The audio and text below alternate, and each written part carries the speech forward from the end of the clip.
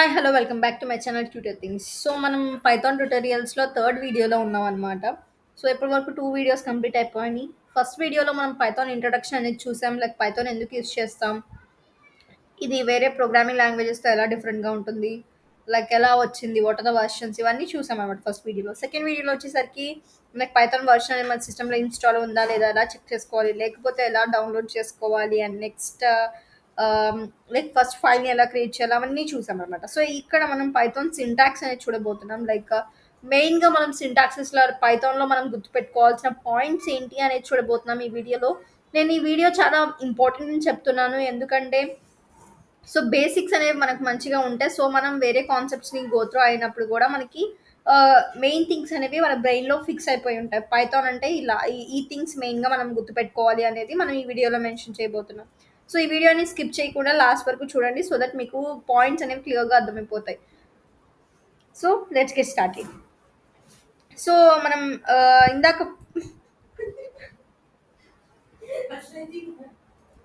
Previous వీడియోలో చూసినట్టయితే మనం ఎగ్జిక్యూషన్ ఆఫ్ పైథాన్ అనేది చూసాం, లైక్ ఎలా ఎగ్జిక్యూట్ చేయాలి. ద ఫస్ట్ మెథడ్ ఈస్ మనం కమాండ్ లైన్నే మనం లైక్ పైథాన్ ఇంటర్ఫేస్లా కన్వర్ట్ చేయొచ్చు. లైక్ పైథాన్ అనే కమాండ్ ఇవ్వడం వల్ల సో మనకి ఇలా త్రీ యారో మార్క్స్ వచ్చేస్తాయి. సో అక్కడ మనం ఏదైనా కమాండ్ ఇచ్చేసరికి ఎంటర్ చేస్తే సో నెక్స్ట్ నెలలోనే మనకి అవుట్పుట్ అనేది వచ్చేస్తుంది. ఇది ఒక మెథడ్ అనమాట.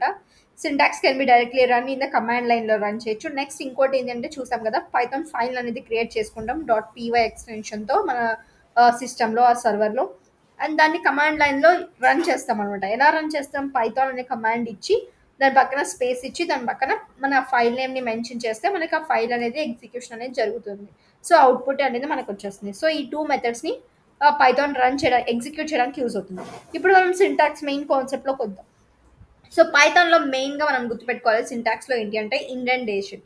సో ఈ ఇండెంటేషన్ అంటే ఏంటి అంటే ఇది మనకి స్పేసెస్ని రిఫర్ చేస్తారు. Like beginning of the code line, మనం ఒక కోడ్ లైన్ని బిగిన్ చేస్తున్నాము అంటే ఒక స్పేసెస్ అనేది కొన్ని ఇస్తాం అనమాట పైథాన్లో, దాన్ని ఇండెంటేషన్ అంటాము.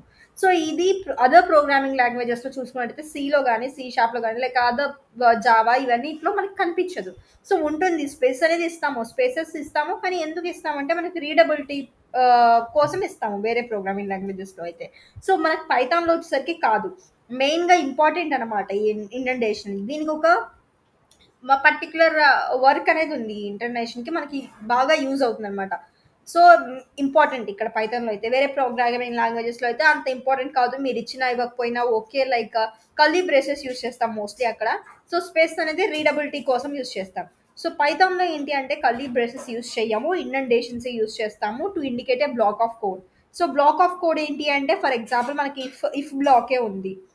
సో ఇఫ్ బ్లాక్ ఉన్నప్పుడు మనం సి ప్రోగ్రామింగ్లో ఏం చేస్తామంటే ఇఫ్ కండిషన్ రాసి మనకి కర్లీ బ్రేసెస్ ఓపెన్ అవుతాయి, దాంట్లో black of set of lines of codes అనేవి రాస్తాం. సో పైథాన్లో వచ్చేసరికి ఏంటి అంటే కర్లీ బ్రేసెస్ ఉండవు, ఇఫ్లో కండిషన్ అనేది మెన్షన్ చేస్తాము, తర్వాత కాలర్ అనేది ఇస్తాము. నెక్స్ట్ లైన్లో మనం సెట్ ఆఫ్ కోడ్ రాసేటప్పుడు ఇండెంటేషన్ స్పేస్ అనేది మెన్షన్ చేస్తాం, సో దట్ ఈ లైన్ అనేది ఆ ఇఫ్ కండిషన్ బ్లాక్లోకి సెట్ అయ్యింది అని చెప్పడానికి. సో ఇక్కడ మీరు ఎగ్జాంపుల్ చూసినట్టయితే తెలుస్తుంది. ఇఫ్ ఇచ్చారు, కండిషన్ ఇచ్చారు, నెక్స్ట్ కాలమ్స్ ఇచ్చారు, నెక్స్ట్ లైన్లో ప్రింట్ 5 is greater than 2 అని చెప్పి ఒక డిస్ప్లే ఒక లైన్ అనేది ప్రింట్ చేస్తున్నాం అనమాట. సో ట్రైట్ ఎడిటర్ అనేది W3schools వెబ్సైట్లో మనకి బెస్ట్ ఎడిటర్ అని చెప్పొచ్చు. Trait it self editor, like మనం కాన్సెప్ట్ గో త్రూ అవుతున్నప్పుడే మనం ఇన్స్టెంట్గా ఇక్కడ ప్రాక్టీస్ చేయొచ్చు. సో ఇక్కడ చూసారా, ఇఫ్ కండిషన్ ఇచ్చాము, next condition colon, and next line వచ్చేసరికి print 5 is greater than 2 run చేస్తే ఇక్కడ అవుట్పుట్ అనేది వచ్చేస్తుంది. సో ఫర్ ఎగ్జాంపుల్ నేను వేరే కండిషన్ ఇచ్చాను, for example 4 is greater than 2 అని ఇచ్చాను, so that you can change. So ఇలా ఏదైనా మీరు కోడ్ని ఆల్రెడీ ఉన్న కోడ్ని చేంజ్ చేసి రన్ చేస్తే మీకు ఆ రిజల్టెంట్ మీరు చేంజ్ చేసిన కోడ్ యొక్క అవుట్పుట్ కూడా ఇక్కడ చూడొచ్చు ఈ పర్టికులర్ స్క్రీన్లో. సో ఇలా ఇండెంటేషన్స్ అనేది యూజ్ అవుతుంది. ఇక్కడ no need of curly braces. Other programming లాంగ్వేజ్లో మీరు ఏం చేస్తాము, ఇక్కడ కాలన్ ఉండదు, కండిషన్ ఇచ్చేసరికి ఇలా కర్లీ బ్రేసెస్ ఉంటాయి. బట్ పైథాన్లో ఇలా కర్లీ బ్రేసెస్ అనేవి ఏమి ఉండవు. చూడండి, రన్ చేస్తే అదేం చెప్తుందో, సో దానికి అర్థం కాదనమాట ఇది ఇఫ్ క్లాస్ అని చెప్పి ఇలా అని చెప్పి. సో చూడండి ఇక్కడ మీకు ఇండెంటేషన్ ఎర్రర్ అని వస్తుంది. సో ఇండెంటేషన్స్ అనేవి ఫాలో అవ్వాలి పైథాన్లో, దట్ ఈస్ మెయిన్ అనమాట. సో బ్లాక్ అనే ఇది ఇఫ్ బ్లాక్లో కండిషన్, ఫర్ ఎగ్జాంపుల్ మీరు ఇండెంటేషన్ అనేది యూజ్ చేయలేదు అనుకోండి, సో ఇది ఇఫ్ బ్లాక్లో ఉన్నట్టు కన్సిడర్ చెయ్యదు అనమాట. సో చెక్ చేయండి మీకు ఎలాంటి టైప్ ఆఫ్ ఎర్రర్ వస్తుంది. సో ఇలా డిఫరెంట్ కేసెస్ని సాల్వ్ చేయడం వల్ల మీకు ఎర్రర్స్ అనేవి వస్తాయి. చూడండి ఈ కండిషన్కి మనకి సంబంధం లేకుండా పర్టికులర్ అవుట్పుట్ అనేది వస్తుంది. ఫర్ ఎగ్జాంపుల్ నేను 2 ఈస్ గ్రేటర్ దెన్ 2 అని ఇచ్చాను, or any like not true condition అనేది ఇచ్చాను. ఫర్ ఎగ్జాంపుల్ 1 ఇచ్చాను అనుకోండి, 1 ఈస్ గ్రేటర్ దెన్ 2, ఇది ట్రూ కండిషన్ కాదు కదా. అప్పుడు మనకి ప్రింట్ అనేది నార్మల్గా అయితే ప్రింట్ అవ్వకూడదు, బట్ మనకు ఆ అవుట్పుట్ అనేది వస్తుంది. బికాస్ ఎందుకంటే ఆ ప్రింట్ అనేది ఆ సెట్ ఆఫ్ బ్లాక్లో కన్సిడర్ చేయట్లేదు అది. సో ఇది ఎలాగన్నా మనకి ఇఫ్ కండిషన్ ఉంది కాబట్టి నెక్స్ట్ లైన్ అనేది ఇఫ్ కోడే రావాలి, కాబట్టి ఇఫ్ కోడ్ రావట్లేదు కాబట్టి ఎర్రర్ ఇచ్చింది. సో అదే ఇఫ్ కండిషన్ లేదు నార్మల్గా ప్రింట్ ఉంది అంటే అది మనకు అవుట్పుట్ అనేది ఇచ్చేస్తుంది. సో ఇది is all about indentation. So indentation అనేది మీరు ఒక సింగిల్ స్పేస్ అన్నా ఇవ్వచ్చు, ఆర్ 2 స్పేసెస్, అది ఎన్ని స్పేసెస్ అన్నా ఇవ్వచ్చు. అది మీ ప్రోగ్రామర్ యొక్క ఆ, ఇష్టం అనమాట. సో మనం 1 ఇండెంట్ చేసినా మనకి ఇచ్చిన అవుట్పుట్ వస్తుంది, అది 2 ఇచ్చినా వస్తుంది, 3 వచ్చినా వస్తుంది, 4 ఇచ్చినా వస్తుంది. సో ఇక్కడ కండిషన్ అనేది ఫెయిల్ అవ్వడం వల్ల మీకు ఇక్కడ చూసారా అవుట్పుట్ అనేది ఏం రాలేదు. So 1 is not greater than 2, right? So this is all about indentation. And next Python will give an error if you skip indentation. మనం చూసాం కదా ఎర్రర్స్, మనం స్కిప్ చేస్తే మనకి ఎలాంటి ఎర్రర్స్ అనేవి వచ్చాయో. సో ఎర్రర్స్ అనేవి వస్తాయి. And next number of space అనేది చెప్పాం కదా, మనం ఎన్నన్నా ఇవ్వచ్చు, లైక్ 4 మ్యాక్సిమం ఇవ్వచ్చు. లైక్ మోస్ట్లీ పీపుల్ 4 యూస్ చేస్తారు, మనం 1 కూడా యూస్ చేయొచ్చు అట్లీస్ట్. సో 1 కాకుండా యూస్ చేసినట్టయితే ఇలా ఉంటే ఎర్రర్ అనేవి వస్తాయి. 4 మోస్ట్ కామన్ యూజ్డ్ ఇండెంటేషన్ అనమాట. 4 స్పేస్ ఇవ్వచ్చు. సో ఎన్ని ఇవ్వాలి? 2 ఇచ్చినా పర్లేదు, 3 ఇచ్చినా పర్లేదు. Mostly used 4, and next least మాత్రం 1 మాత్రం ఉండాలి. So this is the not only 1 line indentation వచ్చేసరికి మీరు అన్ని సెట్ ఆఫ్ లైన్ ఆ సేమ్ సెట్ ఆఫ్ లైన్స్లో ఇచ్చినట్టయితే ఆ లైన్స్ అన్నీ కూడా అందులోకి వస్తాయి. సో ఇక్కడ చూడండి 1 స్పేస్ ఇచ్చారు, నెక్స్ట్ ఇంత స్పేస్ ఇచ్చారు. So not only this 1 line you can give, like మీరు సేమ్ ఇండెంటేషన్ యూస్ చేసి నెక్స్ట్ లైన్ కూడా ఇస్తే అది ఆ బ్లాక్లోనే మనకు అవుతుంది అనమాట. This is second print statement అని చెప్పొచ్చు.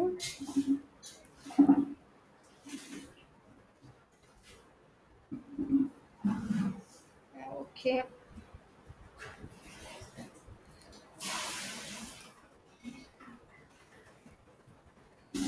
ఇది సెకండ్ లైన్ సేమ్ ఇఫ్ క్లాస్లో. సో ఈ కండిషన్ సాటిస్ఫై అయితే ఈ 2 ప్రింట్ స్టేట్మెంట్స్ కూడా యూజ్ చేస్తాయి. సో ఇదంతా బిలాంగ్స్ టు ఒక సెట్ ఆఫ్ బ్లాక్ అని ఎలా తెలుస్తుంది అంటే మనకి సేమ్ ఇండెంటేషన్ ఫాలో అయితే అది సేమ్ బ్లాక్లోకి పడుతుంది అని చెప్పొచ్చు. సేమ్ ఇండెంటేషన్ ద్వారా మనం ఆ లైన్ ఆఫ్ కోడ్ అనేది ఏ ఇఫ్ బ్లాక్లోకి ఉందో చెప్పొచ్చు. సో అలా కాకుండా సేమ్ నెంబర్ ఆఫ్ స్పేసెస్ ఇవ్వాలి వేరే బ్లాక్ ఆఫ్ కోడ్లో, otherwise Python will give an error. Like ఇప్పుడు ఇదే ఉంది, ఇప్పుడు 2 సెట్ ఆఫ్ లైన్స్ రాశాను. సో అలా కాకుండా ఇప్పుడు దీనికి ఇక్కడ 1 ఇండెంటేషన్ ఇచ్చాను, అలా కాకుండా ఇక్కడ 2 ఇండెంటేషన్ ఇస్తే మనకి దీనికి అర్థం కాదనమాట. ఇఫ్ కండిషన్ దీనిలోదా దానిలోదా అని చెప్పి, లైక్ ఆ కండిషన్ని మనం దాంట్లో యూజ్ చేయాలా లేదా అని. సో ఇది చూడండి, during handling the above exception the other exception అక్కడ అన్ఎక్స్పెక్టెడ్ ఇండెంట్ లైన్ అనేది వచ్చింది ఈ సెకండ్ లైన్ దగ్గర. సో అన్నీ ఒకే ఇండెంటేషన్ని ఫాలో అవ్వాలి ఒక బ్లాక్ ఆఫ్ కోడ్లో ఉన్నాయి అంటే. సో ఇది పైథాన్ యొక్క సింటాక్స్ అనమాట. మెయిన్లీ ఇండెంటేషన్స్ ఒక బ్లాక్ ఆఫ్ కోడ్లో మనం ఒక లైన్స్ని ప్రింట్ చేయాలి ఆ బేస్డ్ అపాన్ కండిషన్స్ అంటే ఇండెంటేషన్స్ యూస్ చేయాలి. ఇక్కడ కర్లీ బ్రేసెస్ అనే కాన్సెప్ట్ ఉండదు. వేరే అదర్ ప్రోగ్రామింగ్ లాంగ్వేజెస్లో ఇండెంటేషన్స్ ఉంటాయి కానీ రీడబుల్ పర్పస్కే, బట్ పైథాన్లో మాత్రం ఇవి చాలా ఇంపార్టెంట్ కీ రోల్ ప్లే చేస్తాయి. నెక్స్ట్ పైథాన్ వేరియబుల్స్ వచ్చేసరికి వేరే అదర్ ప్రోగ్రామింగ్ లాంగ్వేజెస్లో ఏంటి అంటే మనం పైథాన్ వేరియబుల్ని ఫస్ట్ డిక్లేర్ చేస్తాము, బట్ పైథాన్లో డిక్లరేషన్ అనేది ఏమి ఉండదు. పైథాన్ని మీరు డైరెక్ట్గా అసైన్ చేయొచ్చు value. So it is created when you assign A value. మీరు ఒక వాల్యూని అసైన్ చేసినప్పుడే పైథాన్ వేరియబుల్ అనేది క్రియేట్ అవుతుంది. 5 is equal to x is equal to 5, y is equal to hello word అనమాట. There is no command for declaring A variable, no need to declare variable, directly you can assign A value in Python. Next comments వచ్చేసరికి మీరు hash ఇస్తే మీకు comment ఇవ్వచ్చు. Like పైథాన్లో comments, like any programming లాంగ్వేజెస్లో comments ఎందుకు అంటే purpose of ఇన్కోడ్ documentation, right? So మనకి మంచిగా అర్థం కావడానికి ఆ సెట్ ఆఫ్ కోడ్ ఏంటి అని తెలియడానికి, లైక్ అది రన్ అవ్వకూడదు బట్ ఆ కోడ్లో ఉండాలి అంటే మనం కామెంట్స్ యూస్ చేస్తాం, రైట్? సో హ్యాష్ అనేది ఇవ్వడం వల్ల ఆ పర్టికులర్ లైన్ మొత్తం కామెంట్లా అది అర్థం చేసుకుంటుంది. సో ఇక్కడ చూస్తేనట్టయితే మీరు ఎగ్జాంపుల్లో hash this is a comment. So ఈ కామెంట్ అనేది ఏం డిస్ప్లే అవ్వదు, ఈ ప్రింట్ హలో వరల్డ్ అనేది మనకి అవుట్పుట్ రిజల్ట్ అనేది వచ్చేస్తుంది అనమాట. నెక్స్ట్ ఈ W3 స్కూల్స్ వెబ్సైట్‌లో one of the main advantages ఏంటి అంటే మీకు ఒక కాన్సెప్ట్ అయ్యేసరికి వాడు ఎక్సర్సైజ్‌ని ప్రొవైడ్ చేస్తారు. మీరు అక్కడే ప్రాక్టీస్ చేయొచ్చు. మీరేం నేర్చుకున్నారో అక్కడ కొన్ని క్వెషన్స్ అయితే వస్తాయి. ఆ క్వెషన్స్‌ని మీరు ఆన్సర్ చేసి సబ్మిట్ చేసినట్టయితే అది కరెక్ట్ ఆన్సరా కాదా అని చెప్తుంది. సో మనం ఏదైనా ప్రింట్ చేయాలి పైథాన్‌లో అంటే మనం ప్రింట్ మెథడ్‌ని అయితే కాల్ చేస్తాము. సో యూజ్ చేస్తాము. సో ప్రింట్ హలో వరల్డ్ అని ఇచ్చేసి షో ఆన్సర్ అని కొట్టేస్తే మనకి ఇక్కడ ఆన్సర్స్ అనేవి అది ప్రింట్ అయిపోతాయి అన్నమాట. సో ఆన్సర్ చూపించింది కదా, this missing part of hello world. So hide answer you can practice ఇలా చేయొచ్చు. నెక్స్ట్ ఎక్సర్సైజ్ 2 అలా అన్ని ఎక్సర్సైజ్ ఉంటాయి. సో ఇందులో ఏదో మిస్ అవుతుందంటే అదేంటి అని ఫైండ్ అవుట్ చేయమంటున్నాడు. ఇండెంటేషన్ అనేది మిస్ అవుతుంది. సో మనం జస్ట్ ఇండెంటేషన్ ఇచ్చేసి show answer కొట్టొచ్చు are submit answer కొట్టొచ్చు. So అది చూపిస్తుంది కరెక్టా రాంగ్ అని. ఫస్ట్ ఎక్సర్సైజ్లో కూడా నేను సబ్మిట్ ఆన్సర్ కొట్టలేదు. సో ప్రింట్ అని ఇచ్చేసి సబ్మిట్ ఆన్సర్ అని ఇచ్చేస్తే అది కరెక్టా రాంగ్ అని చెప్తుంది. సో అలా ఎక్సర్సైజ్ ప్రాక్టీస్ చేయొచ్చు. ఈచ్ అండ్ ఎవ్రీ కాన్సెప్ట్ మీద ఎక్సర్సైజెస్ ఉంటాయి. సో ఈ వెబ్సైట్ చాలా బాగుంటుంది. You can use this website to practice better. So practice చేయడం వల్ల అప్పటికప్పుడు మీకు ఈ కాన్సెప్ట్ అనేది బాగా గుర్తుండిపోతుంది. So that's all for this video all about Python syntaxes and ఇండెంటేషన్స్. ఇండెంటేషన్స్ చాలా ఇంపార్టెంట్. పైథాన్లో ఒకసారి ప్రాక్టీస్ చేయండి అండ్ గుర్తుపెట్టుకోండి మెయిన్గా పైథాన్లో ఇండెంటేషన్స్ ఇంపార్టెంట్ అని. So that's all for this video. మీకు ఈ వీడియో నచ్చినట్లయితే కామెంట్ చేయండి. అలాగే మీరు ఫస్ట్ పైథాన్ ఫైల్ని క్రియేట్ చేశారా లేదా అని నాకు చెప్పండి కామెంట్ సెషన్లో. సో క్రియేట్ చేసుంటే మీరు ఇండెంటేషన్స్ యూస్ చేశారా లేదా అనేది కూడా నాకు చెప్పండి. సో ఇండెంటేషన్లో మీరు ఏం అబ్జర్వ్ చేశారు, మీకు ఎలా ఎన్ని ఎన్ని స్పేసెస్ ఇస్తే బాగా అర్థమవుతుంది, like one space is okay fine for you are other spaces 2 or 3 spaces ఇస్తున్నారు, మీరు ఎన్ని స్పేసెస్ మెయింటైన్ చేస్తున్నారు అండ్ ఎవ్రీ కోడ్ అనేది కూడా మెన్షన్ చేయండి.